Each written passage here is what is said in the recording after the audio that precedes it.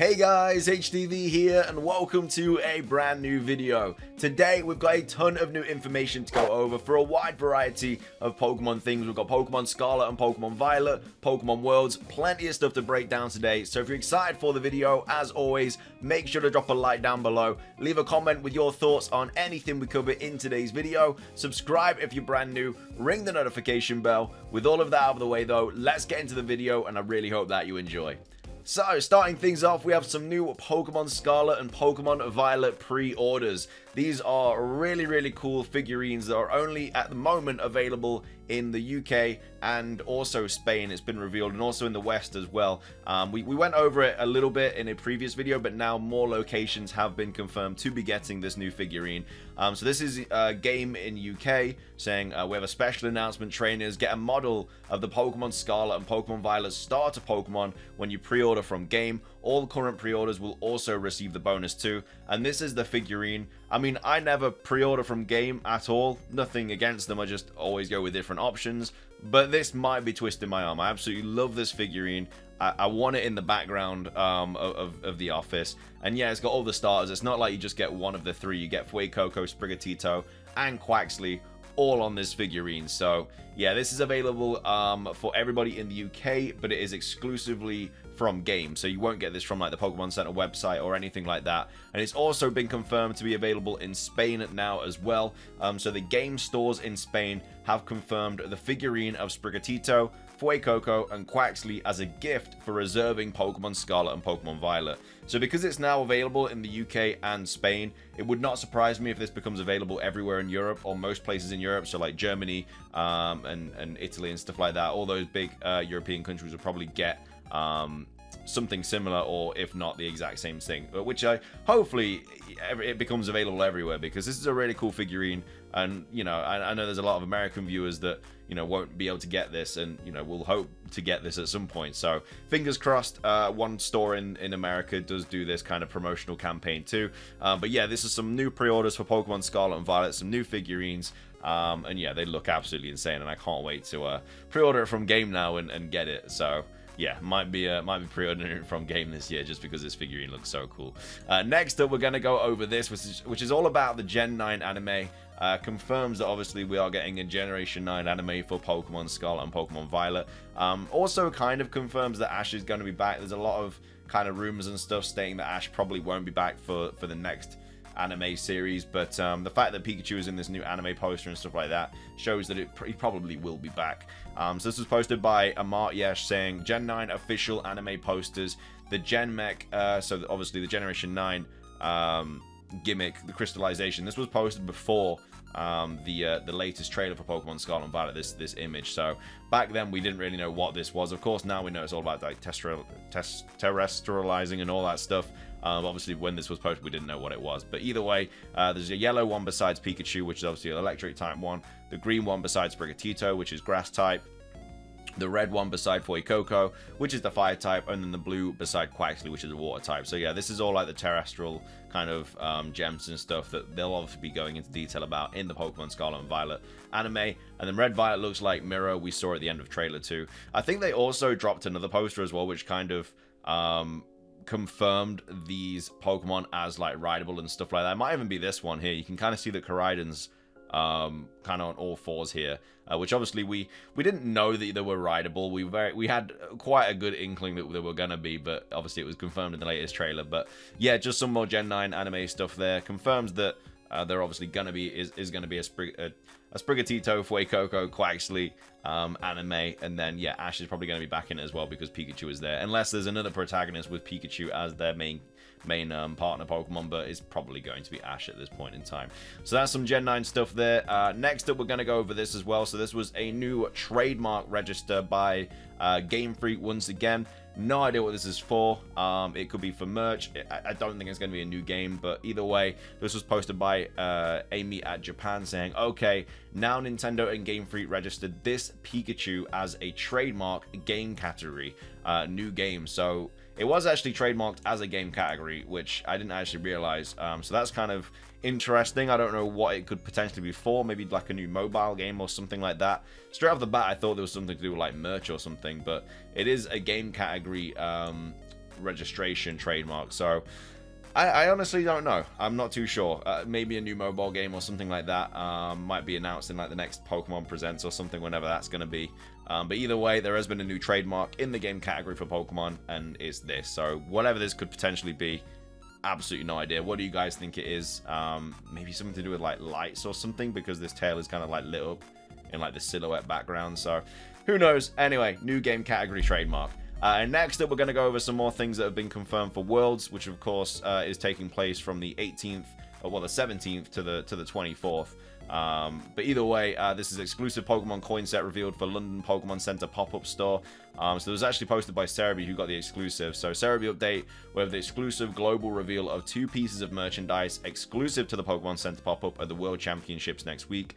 Coin, damage counters, and V-Star marker set, main look, and city. So I don't think this has got anything to do with Pokemon Scarlet and Pokemon Violet. Of course, we are getting the new TCG cards, the reveal of those at Worlds. And again, there could be a new Pokemon from the Generation 9 games featured on that. But I don't think it has anything to do with this. This is just some extra merch. If you go into Worlds, I'm very jealous. Hope you have a fantastic time. But yeah, this is just some more things that you can pick up whilst you're there.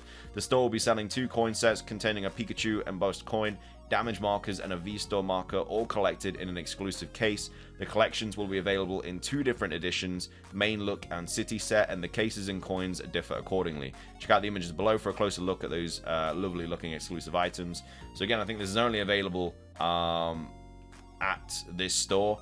And like I said, the store will open in the following dates and times. So Wednesday, August the 12th. August the 17th, 12 p.m. to 7 p.m. Thursday, August the 18th, and then to Saturday, August 20th, 8 a.m. to 8 p.m., and then Sunday, August 21st. It's basically in a couple weeks, Pokemon Worlds is. So definitely keep your eyes out for that, because I'm sure a lot more stuff will be popping off there.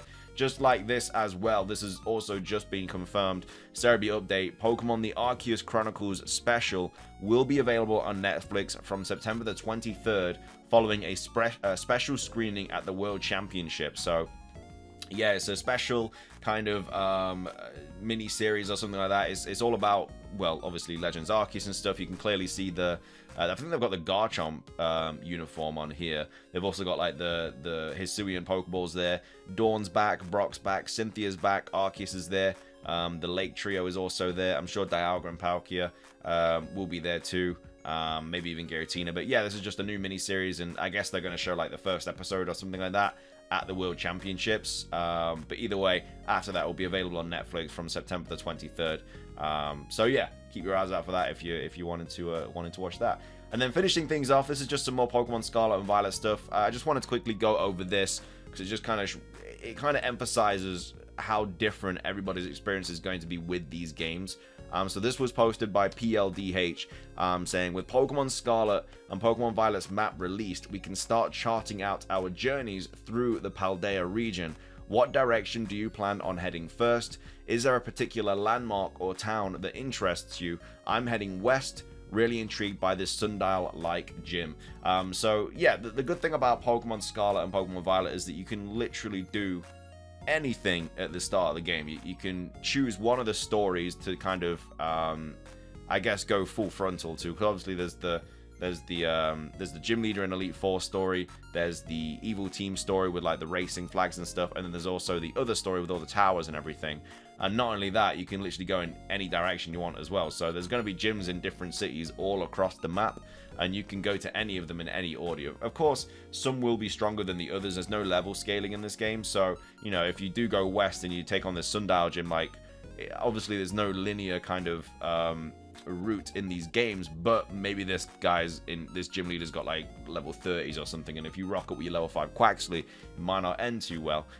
So yeah, there's probably like a linear levelage kind of, that's not even a word, but you know what I mean, like a linear kind of level like increase throughout the gyms that they'd expect you to do. But of course you can do any in any order.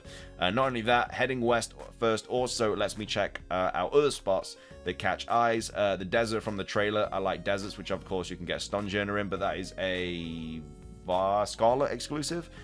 This oasis town built over a body of water, and the northwestern corner that reminds me of the Akala region in Breath of the Wild, permanently swept under by autumnal leaves. So again, if you do go west, like you can literally go north, east, west, whatever, and you will literally come across like a different experience. So you can, like, I don't know, maybe the first time you play Scarlet and Violet, you do the gym one first, the gym story, and then you go north, and then the second time you play, you go like east first, and then you go west or something. The third time you play, and then the fourth time you play, maybe you do a different story first or something like that.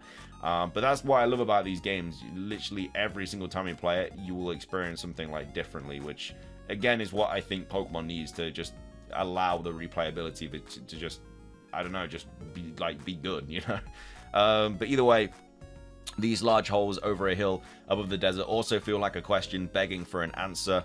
I'm guessing it's a cave, and its entrance may be obscured from view, but it'd be cool if you could climb up with Koraidon/Miraidon and then leap into the hole to explore. Again, there's going to be like different Pokemon scattered all over the shop, so you know, if you do go west first, your team is going to look completely different to like, let's say you go east first. You know, someone that goes east is going to have a different team to someone that goes west, which is really good, because usually when you play through a game, like let's say when you play through Sinnoh, you're probably going to catch a Shinx at the start, maybe a Starly, stuff like that. So your team's kind of always the same as like everyone else's that plays the game. With these games, they're going to be different. You know, everyone's team is going to be like properly different, because they're all going to take obviously different paths and stuff like that. But either way, that's kind of everything for today's news roundup. Again, all the pre-order bonuses for Pokemon Scarlet and Violet that we know of so far. Again, when we do get more pre-orders and stuff, I'll always update you guys, etc. Because, you know, there's going to be a lot on the lead up to these Generation 9 games dropping. But either way, if you did enjoy the video, please do consider hitting the like button down below. Let's try and hit 500 likes. Subscribe if you're brand new. Ring the notification bell for daily Pokemon content. And that's everything from me. Have a fantastic rest of your day. And until next time, peace.